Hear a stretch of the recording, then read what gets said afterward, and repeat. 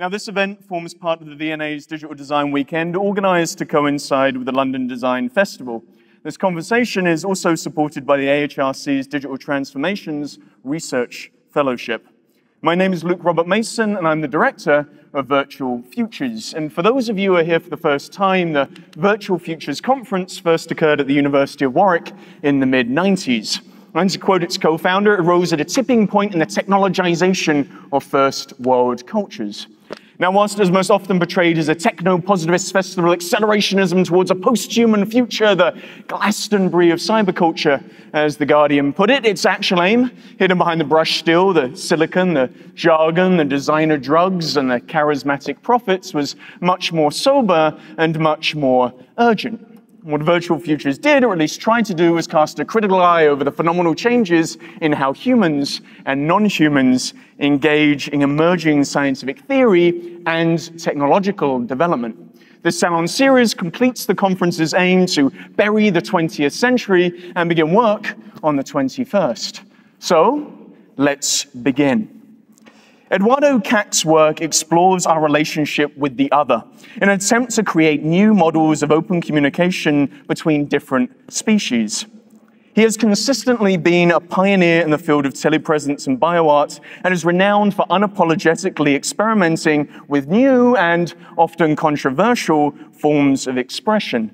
He's probably best known for his transgenic work, art that employs genetic engineering techniques.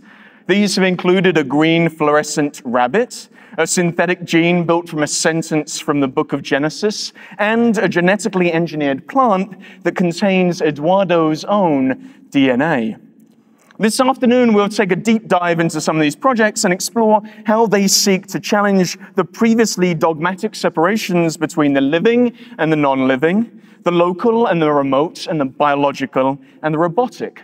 So without any further ado, please join me in welcoming Eduardo Kac to the Virtual Futures stage.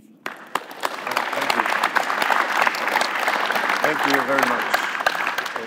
So, Eduardo, your background, before all the transgenic art and the digital art and the telepresence, your background is in literature and poetry. And in actual fact, this made up the majority of your early years of your work. But this was around the sort of mid-90s, at a time when you were witnessing the rise of things like the personal computer and networked devices. I just wondered how this new world that you saw in the mid-90s changed the way in which you approach things like poetry.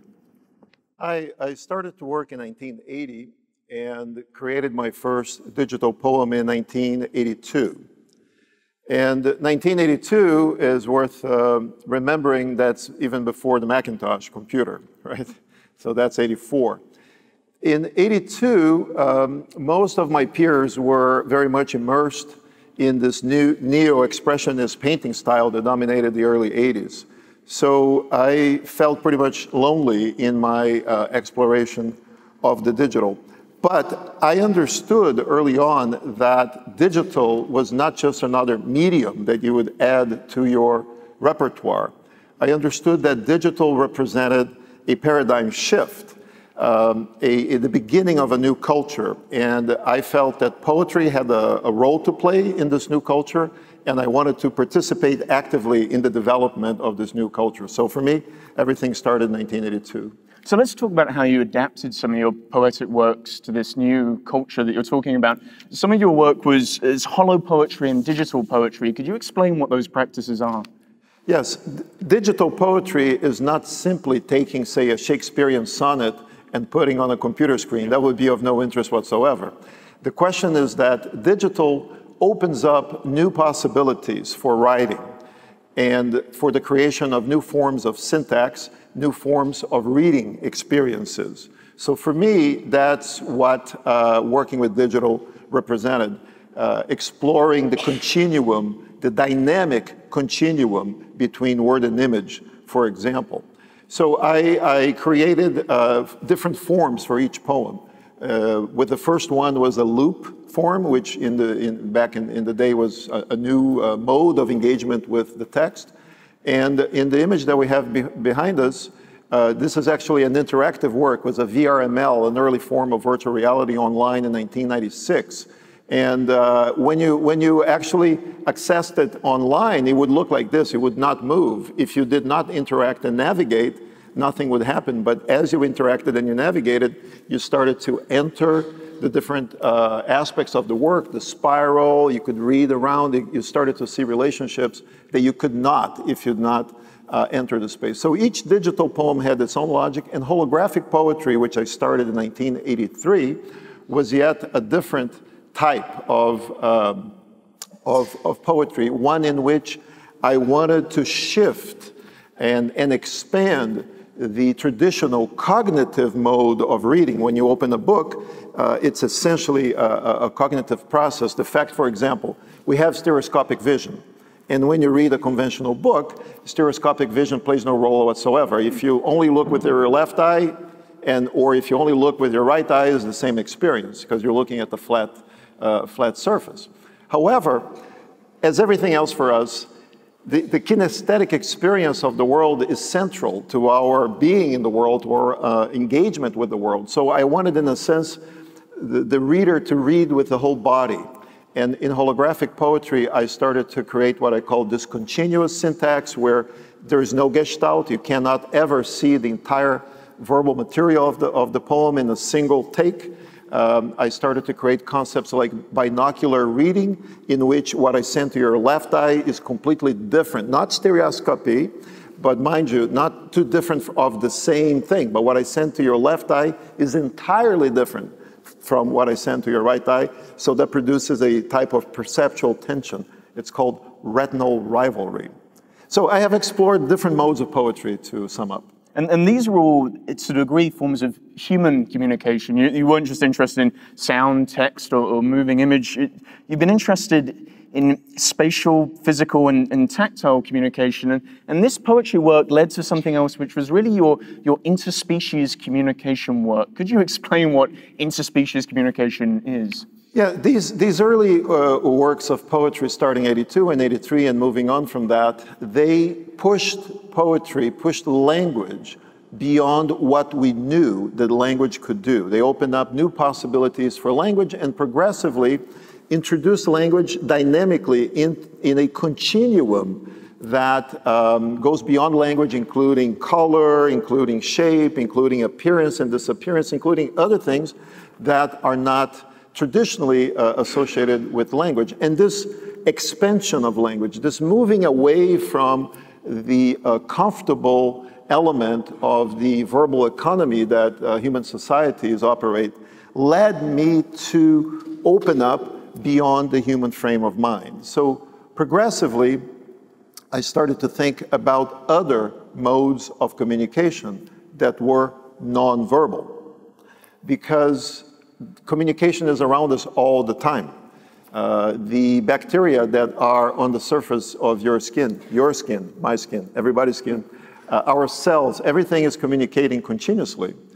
And the phenomena of communication, in my view, in the early 80s, remained unexplored in its full potential.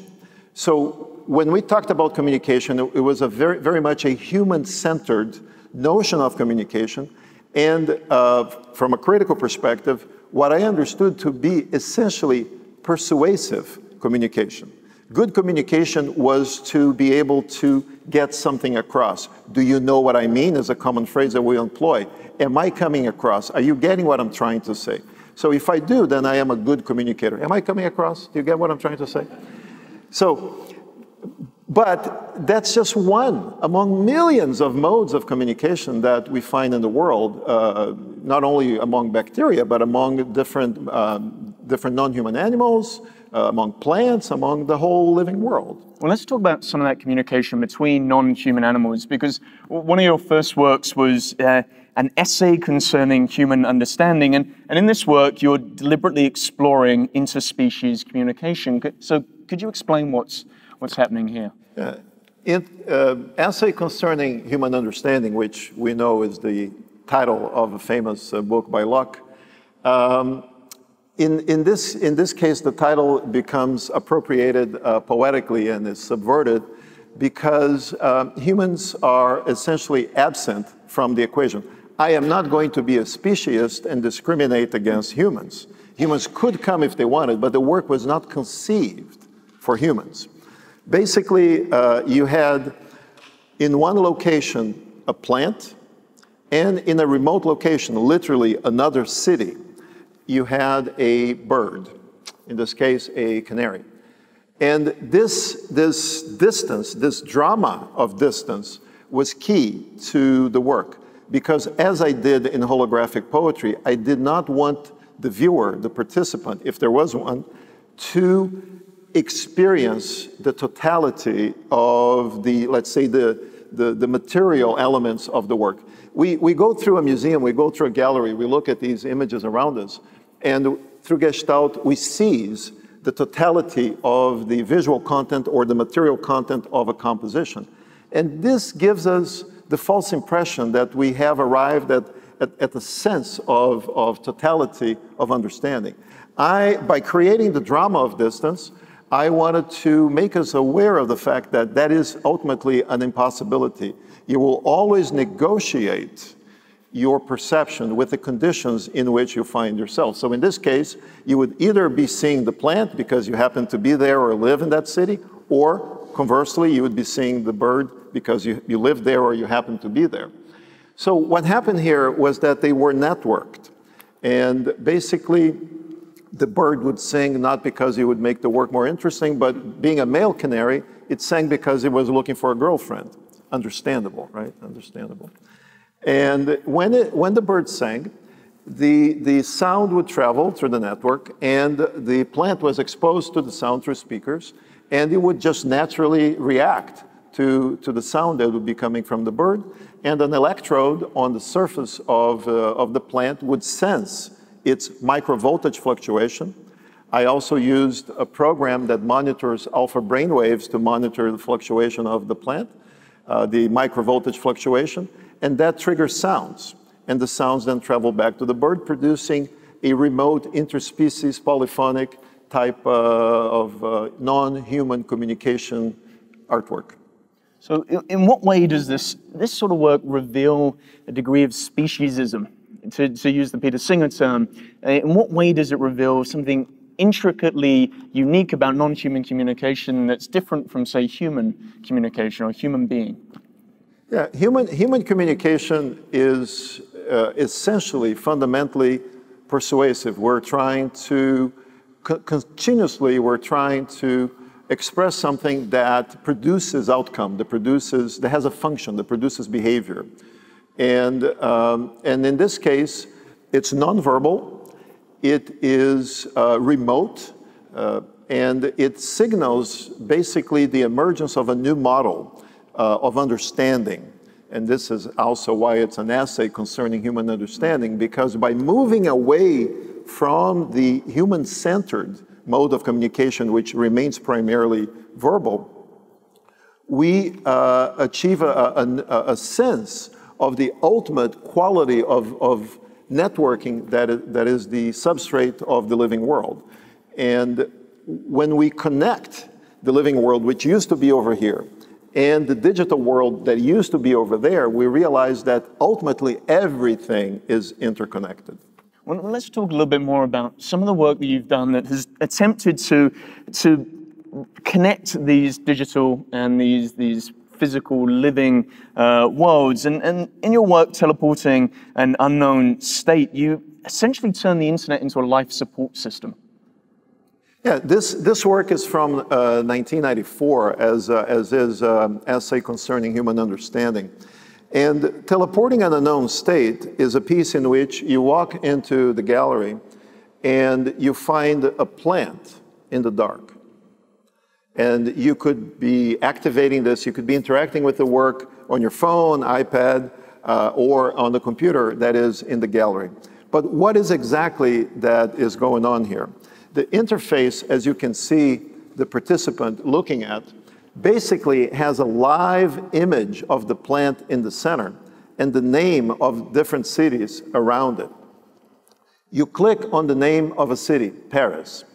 You immediately connect with a live webcam you're transmitting that is looking at the sky, and is capturing photons, and you're transmitting those photons to the plant in a remote location. In other words, the plant will not survive if you do not take light from different parts of the world and send to it in a remote gallery.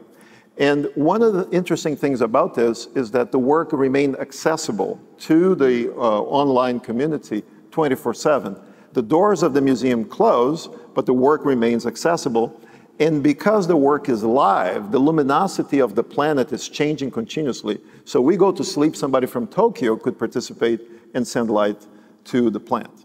I mean, I want to talk a little bit more about this work because it reveals a couple of interesting things about how humans operate when they're perceiving certain artworks. And it feels like this work is almost a reverse of what we expect from mass media. Instead of a one-to-many communication, what you've got here is a many-to-one, the one being the plant in this case. Yes, precisely, because what happens is that I felt that network topology was an element that the artist needed to be aware of, because we go on the internet, you use your phone, we're completely alienated from the path that our voices and our data take as they leave us. The servers could be switching, there could be microwave connections, satellite connections, you put in your card in an ATM, you have no idea what path your information is taking as it travels around the world, and it comes back and says, okay, take money from the machine. So these data, these connections, these signals that we radiate into the world, we are alienated from them. So seeing it, visualizing the network topology, and then subverting it and making the network topology visible in a way that serves the work and subverts the logic of mass communication is what I try to do. Mass communication, one speaks and many listen, like on television. Here, many participate and we all converge into that seed that allows the plant to grow. I mean, in this case, what you're doing is forcing communication, or I don't want to say forcing, but you're creating communication between humans and non-humans. But in some of your later work, in some of your telerobotics work, what you've been trying to do is place the human in the eyes of the non-human. So in this piece here, Rara Avis, you've created an artwork that puts humans in the perspective of a non-human, in this case, a robotic parrot. I mean, how does this sort of work explore that communication between humans and non-humans through networks, digital networks? This work is a continuation of the telepresence art that I started in 1986. This one being from 1996. And the viewer walks into the gallery and sees a pedestal outside of a very large aviary. And then the viewer puts on a VR headset and finds herself transported into the body of the telerobotic parrot. And the viewer then understands that she's looking through the eyes of the parrot out into the world, and then sees herself standing outside of the cage simultaneously. The work is online, so remote participants are also in the body of the parrot. The parrot coexists with 30 zebra finches that do their business. They fly around, they eat, and you know what else they do after that?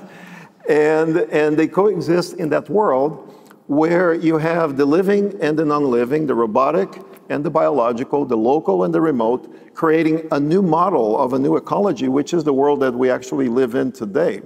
So participants would intervene from afar. They could even say things, and that could be heard through the mouth of the macaw, and say, make a bird fly, and then the bird flies in front of you. You move your head to left and right, so does the head of the macaw. So there is this interconnectedness between what is near and what is far, between the living and the non-living. You've used two words there. One, telepresence, but more importantly, telerobotics. I mean, what is the difference between those two things? Telerobotics is a term that is commonly used more in an industrial sense, where the desire is to perform a specific function. So there is this, this fundamentally industrial applied functionality. And it can also be used for simulation. I am not interested in simulation. I am interested in stimulation of new modalities of presence, inventing new modalities of presence. Because presence is essential. Here we are, present together, and the fact that we are here together means something, carries value. But it's an underrated mode of communication. We know, for example, that if you're alone at home and then your dog comes around and sits on your lap, you understand the value of that co-presence, right? You're with a friend as opposed to being by yourself. You understand the value, even if you're not talking, just of being together. So presence is a mode of communication, and is a mode of communication that is undervalued, underanalyzed. So inventing new modalities of presence, I thought, back in the 80s and through the 90s, could open up new modes of art making. I mean, you really were inventing this hardware. I think it's important to note that this was 1996. A lot of this stuff you had to build or had to create yourself. I wonder how you feel. I mean, you've seen some of the works downstairs, but how accessible the hardware and the robotics and the sort of VR headsets are now, how it really changes approaches to work such as this. I mean, this was cutting edge in 1996. Right, so I started in 1986, and there was no industry to buy robotic parts like we have today. Today you can buy a leg, you can buy basically everything and assemble a robot in a few minutes. But in 86, 89, my second telepresence robot is currently on view at the ZKM. And I have the fondest memories of buying aluminum plates and carrying them in the bus and cutting holes and building from ground up, because the work was driven by a vision, not by what was or was not available. So if it wasn't available, then I would make it exist so that I could make the work. It is as if you wanted to paint, but painting didn't exist, then you have an image of what the painting is like, and then you have to make a canvas, you make the brush, and you make the paint, and then you paint. Do you think there's been a reversal of that in the digital artwork we see today? The accessibility of commercialized VR headsets has made it so easy that folks and digital artists usually start with the tools that they can get their hands on and then build the artwork from that. Do you think you've seen that reversal? Or do you think it's still a case of making anew or trying to hack and break some of these technologies? I never subscribed to the postmodern notion that we live in an era in which everything has been done and all we do is recycle the past. I don't believe in that. I think we will continuously invent the future. So if there is a first step to take with what is at hand, so be it. But we continue to forge ahead and invent a new future. Well, let's talk about some of the other ways that you've invented the future, because you are one of the early pioneers of this thing called bioart, and one of your first bioartistic interventions was called time capsule. Now, this really was a departure from some of the digital works that you'd been doing, and it was looking more at these very visceral works that included the human body. I just wonder, what was the reason for this transition in '97? Yeah, I had been, in 1997, I had been working online since 1985, so we are, talking about, and with the first digital work that I made in '82, so we're talking about a significant amount of time working online, and I felt in '97 that there was a certain amount of discourse that was disproportional to the nature of networking. I felt that there was a sort of a digital mannerism taking place in which there was excessive discourse, for example, talking about the notion of uploading your consciousness to the internet, which I never believed. I always have very much a phenomenological, body-centric understanding of phenomena. And I felt that it was necessary to counter this exaggerated belief in this disembodiment through the internet and operate a visceral turn, but not going back to body art of the 60s and 70s, opening up something new, something that had to do with the new condition of the 21st century that was on the horizon. So in 1997, I created Time Capsule, which is an artwork in which I implanted a digital microchip live on TV and live on the internet. And I had 3 insertions in this television broadcast. The first was to set up and explain to the audience what was happening. The second, as you see here, was the moment of the implant, which I did. This you cannot see because the photographer was close to the wall. But behind me, there are 7 sepia tone photographs that evoke, as they often do, the past, the recent past. So I was contrasting the notion of digital memory with analog memory. That was one key aspect of it. But the third insertion in the broadcast was allowing remote participants to enter the body and read the content of the chip, which they did. I want to talk a little bit more about this work, because what it feels like it's trying to do is understand how new technologies have culturally mutated the human body. And I just wonder if you could talk to that. In what way, sorry, does Time Capsule really focus on the way in which we perceive the body in an age of technology?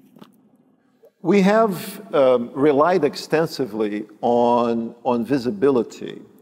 We have relied extensively on what we can see. A lot of our concepts and our behavior have to do with visibility. But I am convinced that we need to understand that what is not visible is not necessarily conceptual.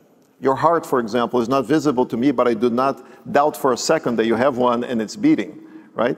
So we have to develop other modes of cognitive engagement that engage, that deal with what remains non-visible beyond this envelope of traditional cognitive recognition. So the presence of the microchip creates a situation that puts the body in direct relationship with the networked environment. And one interesting aspect of this is the fact that the chip itself is not visible. Well, it is when I go through the airport, right? So you can see, they always stop me because there is a little square on my leg. And so yes, the chip is inside the body still. And the fact that it's not visible, but precisely its power might come from that very fact. So how do you deal with that? How do you deal with something that you cannot recognize visually, which is our primary mode of communication? We have stereoscopic vision, say, for example, unlike a rabbit that has the eyes producing almost 180 degree, or certain kinds of birds. Fish, for example, right? Not every creature has stereoscopic vision. So we focus just a few inches in front of our eyes. We objectify, we isolate. This is what stereoscopic vision does for us. This leads to concepts. This leads to a worldview. So it's really important to understand that. But when you don't necessarily operate with that, and you have something inside the body that is linking you to the entire data field of the planet, what does this mean? So this is one of the questions that the work wanted to ask. So I want to move from your work that you created for non-humans to the work that you've done creating the non-humans themselves. And these are your transgenic art pieces. And I want to start with the first one here, which is Genesis in 1999, which is a transgenic artwork. But before we talk about Genesis, could you actually explain what transgenic art is? Transgenic or transgenics was a term that was widely employed in the 90s to describe the presence of genetic material from one species into another. And by saying that, we might as well be saying human, because we have DNA from bacteria and viruses in our genome. So, which is something that we only learned recently through the Human Genome Project. So in the beginning of this whole conversation, we described, it was the general tendency to describe transgenics as being the other.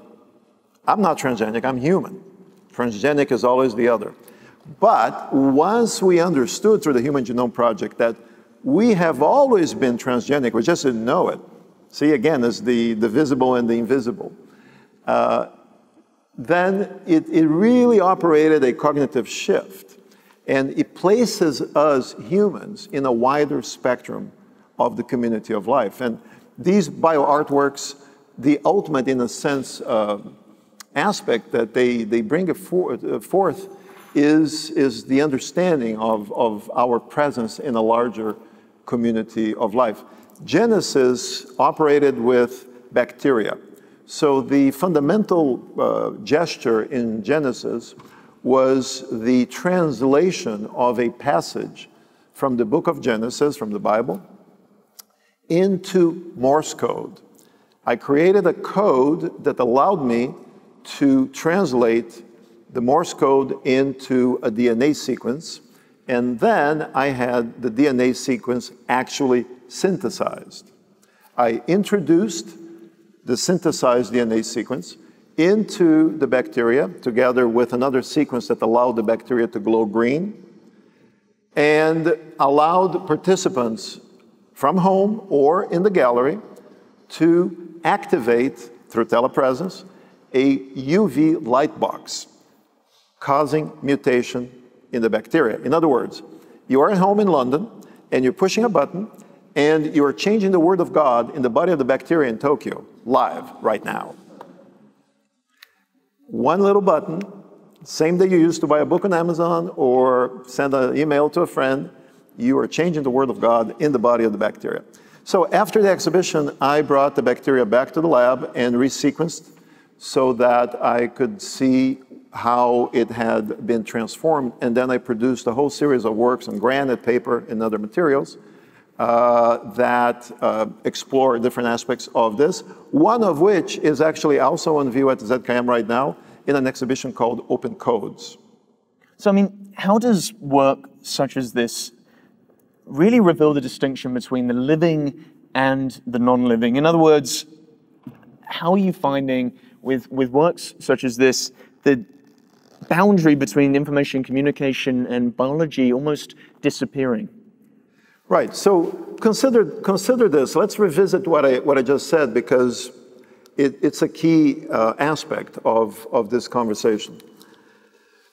You have in front of you a text, happens to be not any text, a sequence from the Bible, a moment in which God gives man total control over all life forms.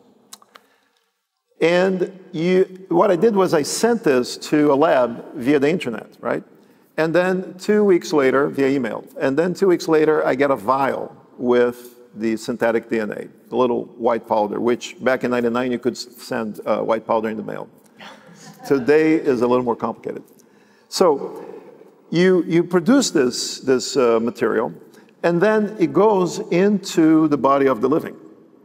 You have text on your screen, and now is in the body of the living.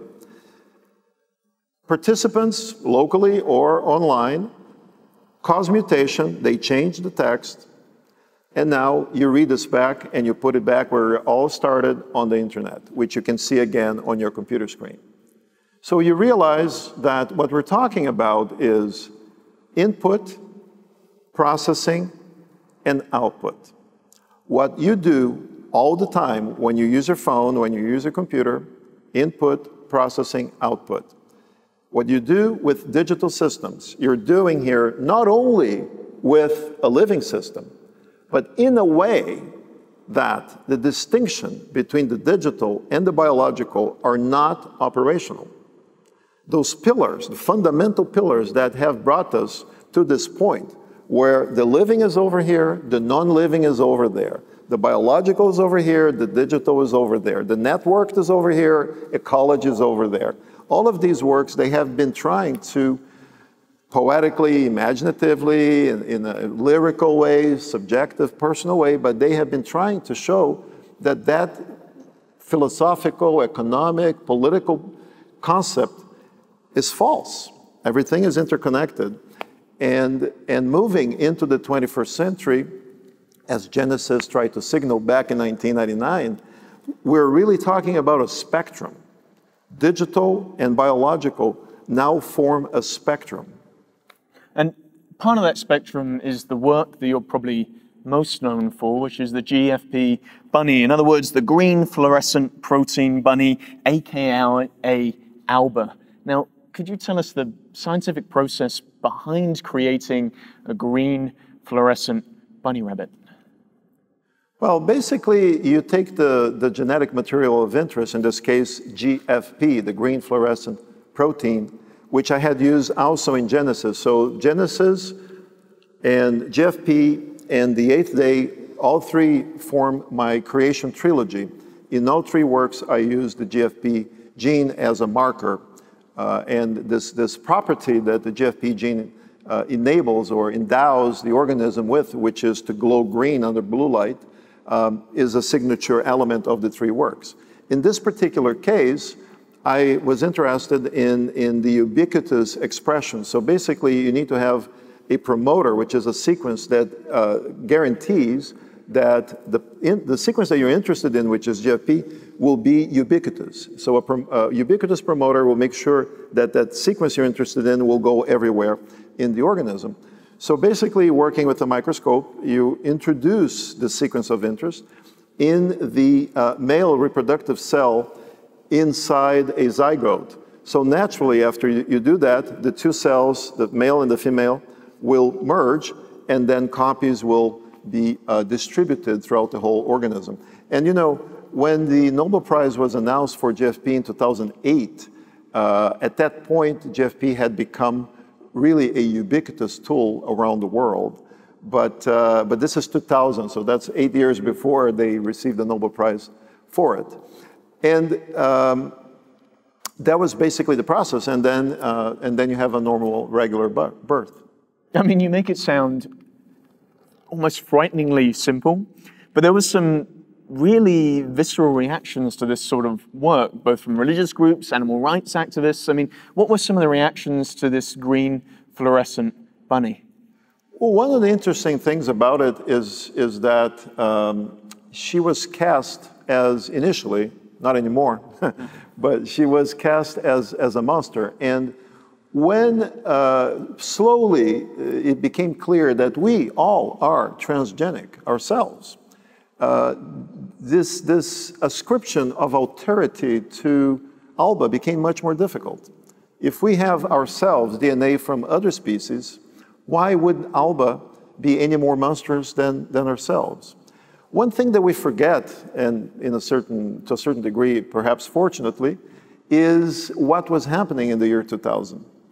We had the Y2K scare. We thought that the world would end in 2000. Satellites would fall from sky. Hospitals wouldn't have energy, that computers would shut down. And then we had the mad cow disease. We had blood contamination. We had also in France, where the work was made, we had wine contamination, which is probably even more critical than blood contamination.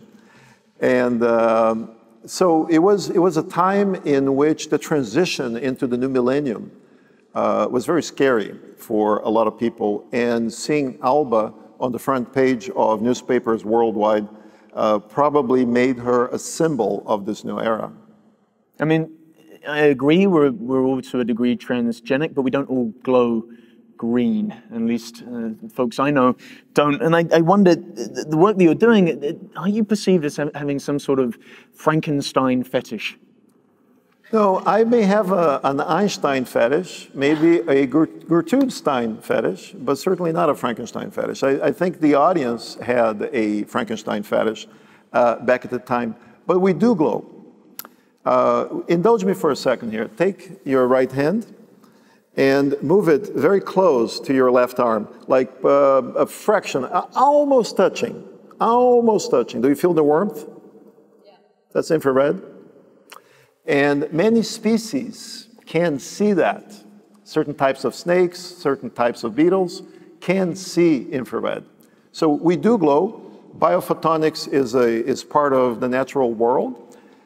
We just cannot see it. You see, all the judgment that we bring to the world based on vision.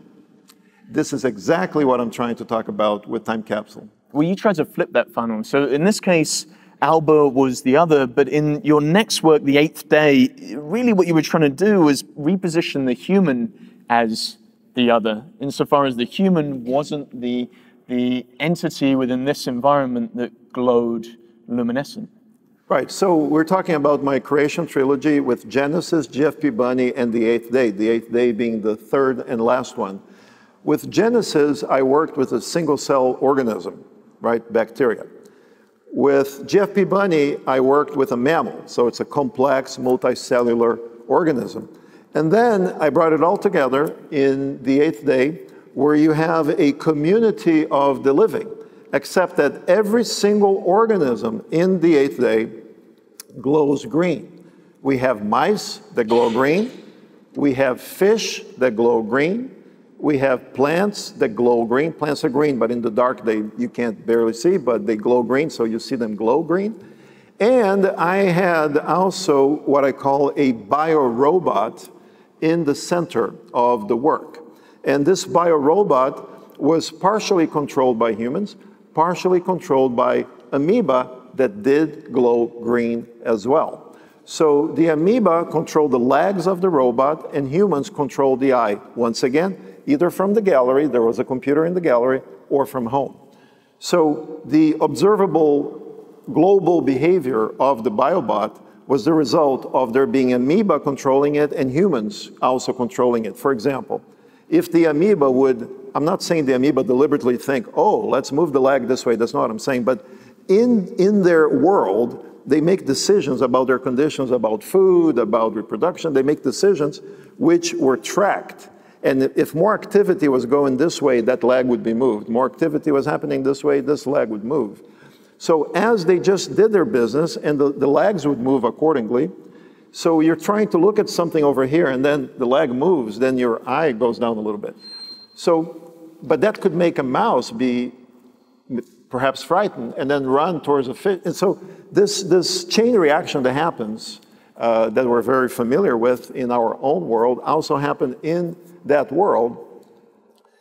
But the fact was that glowing infrared made us different relative to that world. And this reversal of point of view, which I had explored in my telepresence before as well, was something that I was trying to communicate and get across. That, but also the fact that we're dealing with the synthesis of a new world of the living. And this is an entire community of creatures that were made, not found. Well, you went one step further in 2003 to 2008 because you created a new species. You created a plantimal, a plant animal, in the work Natural History of the Enigma. This is a brand new life form, but for the audience, could you explain exactly how this was created? So this work, Natural History of the Enigma, was a piece that I worked on for 6 years. And my objective was to create a plantimal, a plant that has animal characteristics.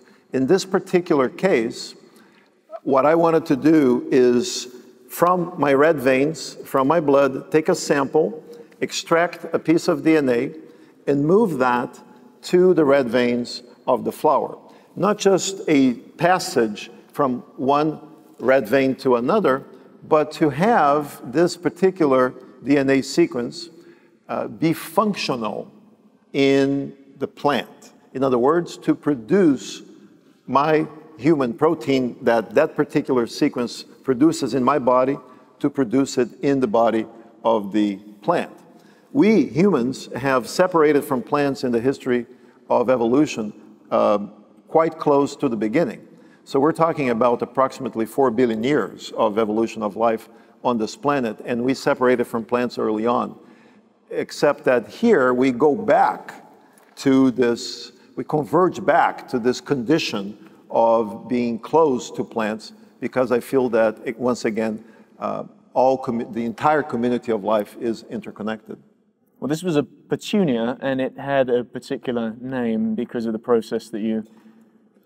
Right, so it was a petunia over there, and Eduardo over there, and now they, in a sense, became united, so Edunia is the name of the plant. And is Edunia still in existence? Yeah, because I made a series of works which are seed packs, and the seed packs come naturally with the seeds, and they get planted and they get exhibited. Edunia has been shown in Austria, has been shown in Spain, has been shown in Poland, has been shown in a lot of different places. So you're living. Propagating galleries all over. I mean, the question I have to ask is, what has bioart done? I mean, in terms of the way in which we think about these new life forms, these new forms of artificial life that are being created. I mean, we've always had this cultural imaginary of the chimera or the mythic animals and beasts, which are a collection of different beasts pulled together. How is bioart actually realizing and actualizing some of those previous mythoses and legends and fantasies? We now go from myth to medium. We go from legend to life. We are able to imagine a creature and then work to bring this creature into the world is a profound shift. We're no longer operating with metaphor, allegory, representation. We're able to enact our imagination and bring these imaginary creatures into the world is a profound paradigm shift. I mean, I wonder, is transgenics and transgenic work important for the survival of life? I mean, as species die, what artists such as yourself are doing is actually creating new species. Yeah, and you know, the point is not, art is not competing with realms of economy, realms of science. Art is a space in which imagination is free, and the artist certainly has a sense of social responsibility. But art is not here to replace conservation. Art is not here to purely and simply counter the effect of species destruction. Of course, we have to avoid extinction. We have to do a much better job in taking care of the creatures that do exist at this point on the planet. But in addition to that, bioart brings new life forms into the world, expands what our understanding of life is, and it does so at once with a sense of poetics and responsibility. Well, Eduardo, it seems like you're not just settled on dealing with the life forms on this world. You've gone almost from the microscope to the telescope, because your new work is focused on space, and specifically works that are found and created in outer space. Could you explain what's going on here? I was an artist in residence for 10 years at the French Space Agency, and I worked with the French astronaut Thomas Pesquet, and I was in residence at l'Observatoire de l'Espace, which is the cultural lab of the French Space Agency. And through l'Observatoire de l'Espace, I was able to produce this work in space. So what I'm talking about is not making something on Earth and bringing it to space. That is not what I'm talking about. I am talking about, for the first time in history, making an artwork outside of the planet Earth.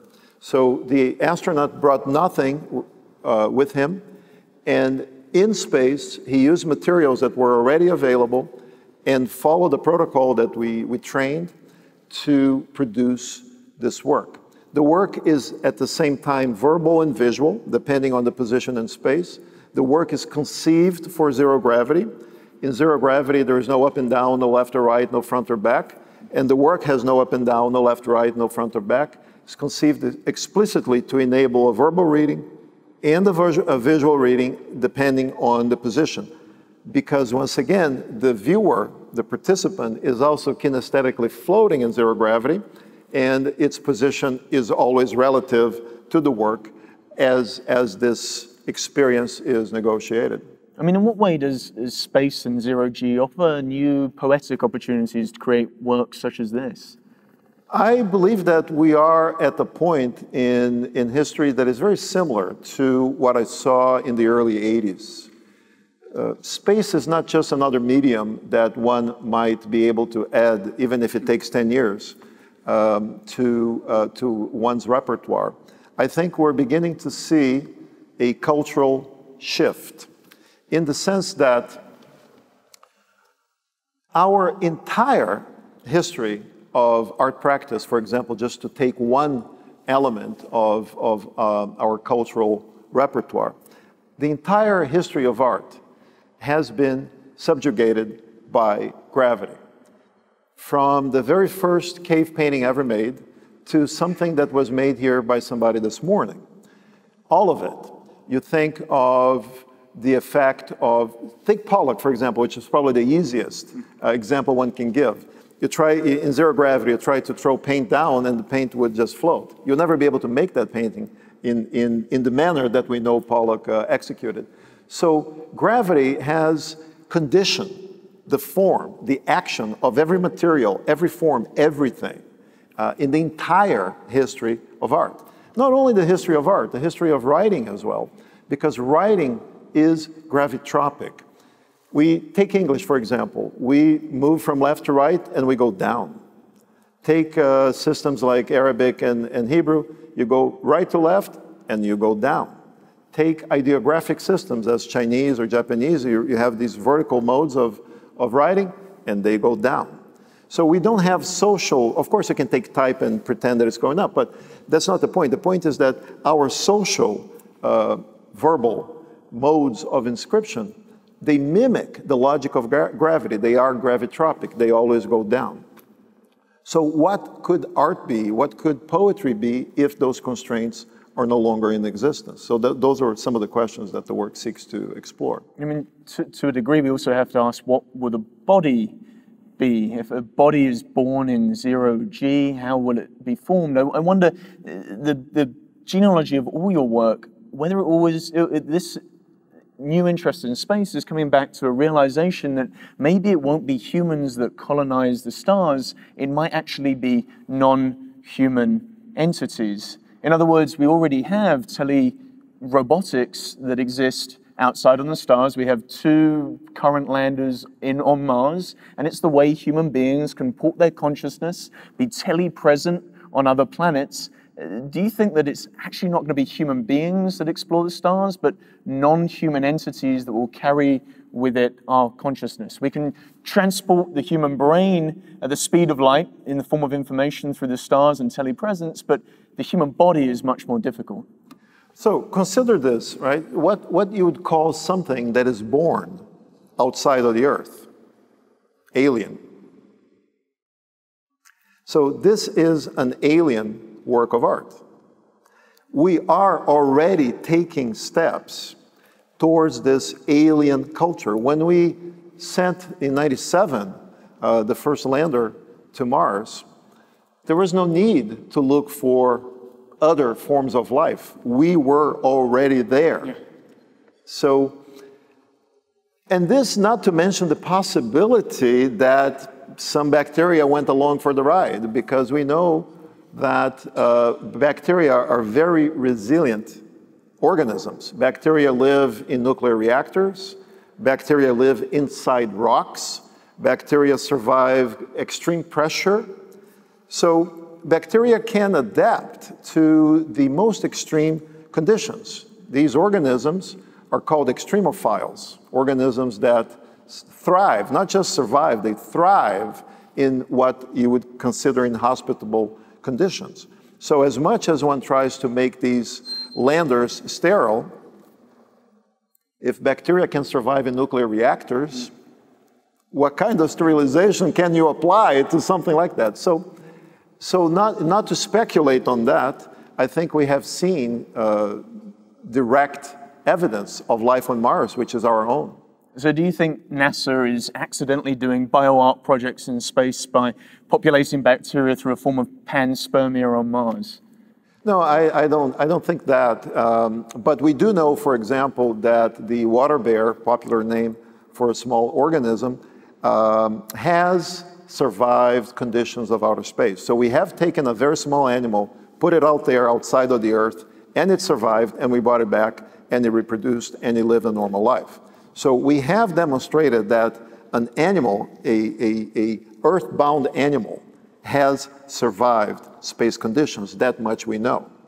And we also know that we are developing a space culture because we're beginning to make art outside of the planet Earth.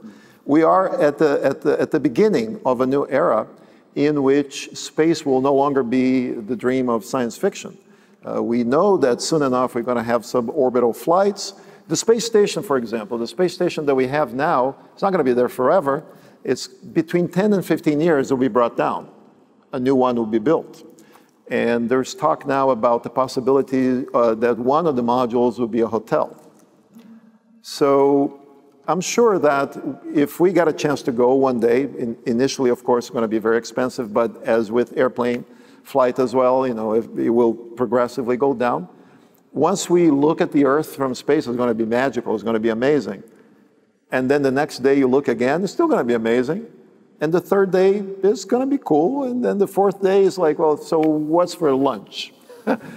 And then you're going to have just an ordinary earthbound lunch? No, you want something that is created in space, a nouvelle cuisine, right? A new type of cuisine has to emerge in zero gravity, right? And then you look again at the Earth, wow, amazing, but then what do we do tonight? So a new form of theater has to emerge. A new space culture has to emerge once we begin to inhabit zero gravity conditions on a regular basis. So do we have someone from the VNA to run a mic for me? Because I think we have time for about 2 questions. So any burning questions in the audience? Did you say bunny questions? Bunny questions or burning questions, but there's always bunny questions. Wow, we answered everything? This question just here. Sorry, making you work. She's, you're not going to get through there. What? Just here. See, if it was in zero gravity, you could do just this. Throw it. Just release the microphone and you grab it. Yeah, I can hear you. The last piece, I think this is new to me. I've never heard this before, but you said that an alien piece of art because it's been built in space, but materials from Earth.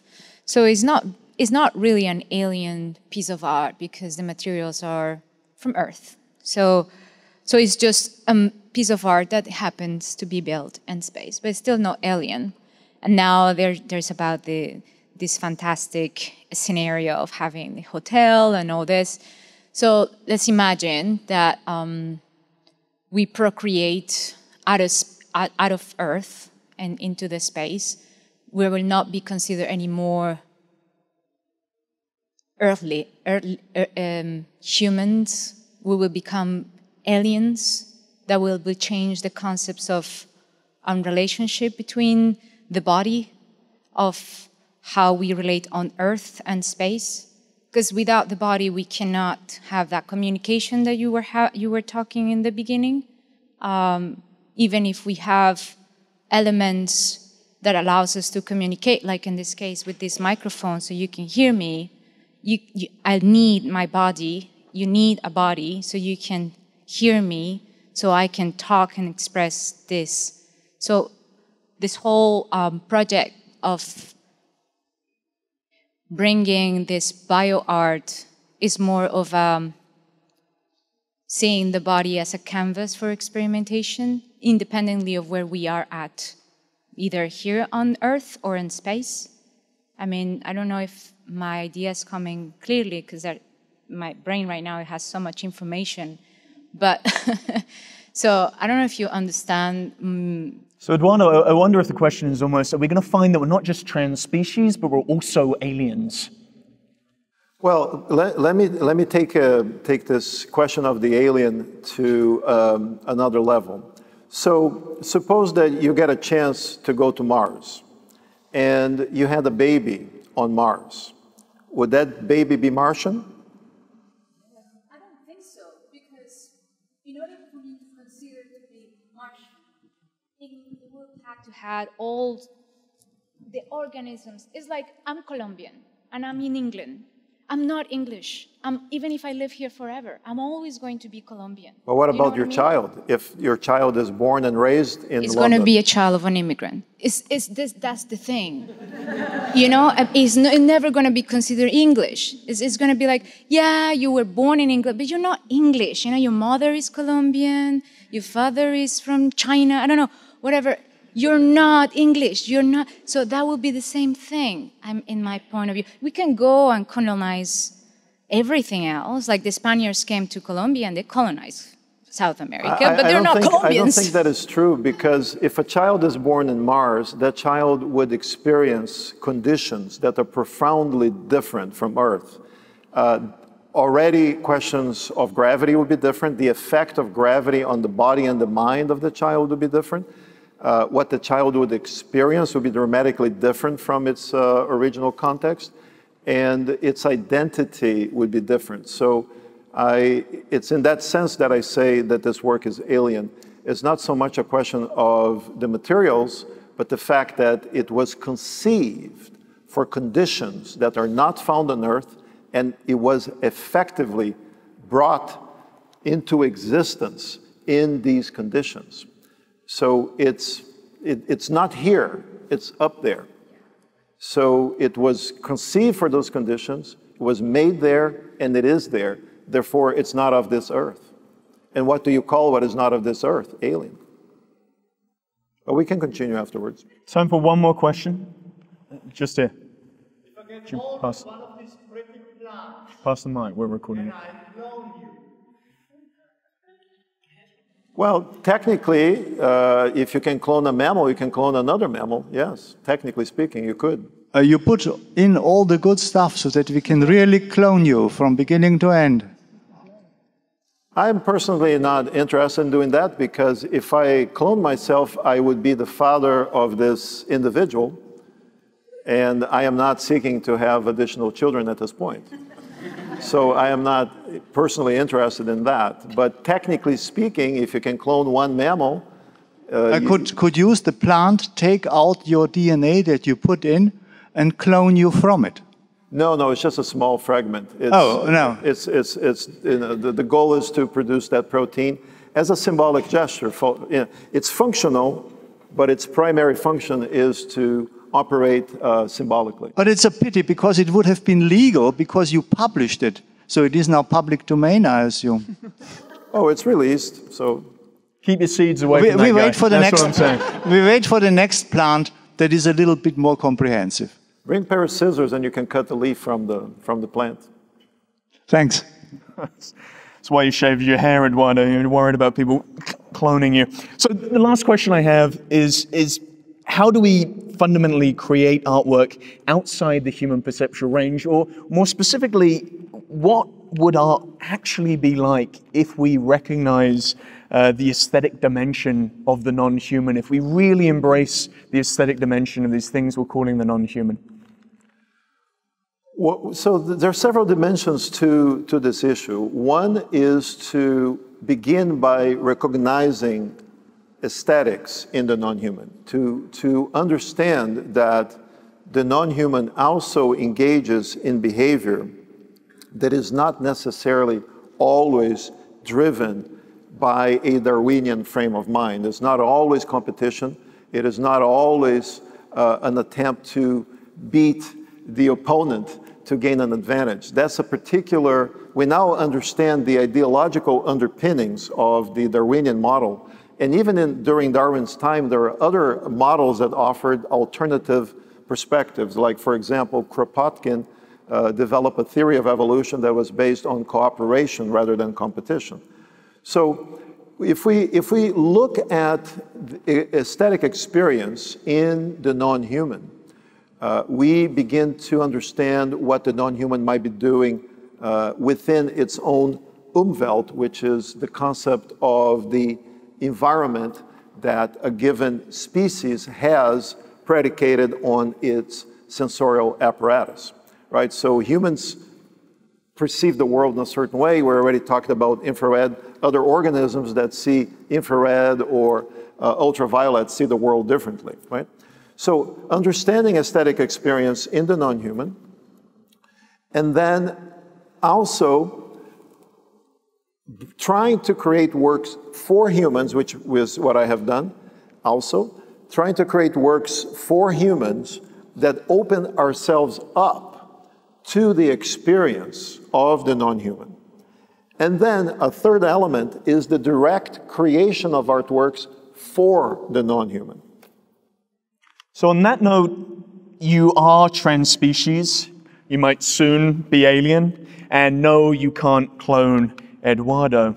And I want to thank the V&A for having us today and for hosting us this afternoon. This is the third time Virtual Futures has been here at the Digital Design Festival. And if you like what we do, find us online at Virtual Futures, pretty much anywhere online, or just Google Virtual Futures. And you've heard a lot of potentially scary and interesting, exciting potentialities today, but I want to end with this warning, which is a warning on how, and it's the warning we end every single Virtual Futures with. The future is always virtual. There are many things that may seem imminent or inevitable never actually happen. Fortunately, our ability to survive the future is not predicated on our capacity for prediction, although, and on those much more rare occasions, something remarkable does come of staring the future deep in the eyes and challenging everything that it seems to promise. I hope you feel you've done that this afternoon. Please join me in thanking the incredible Eduardo Kac. Thank you.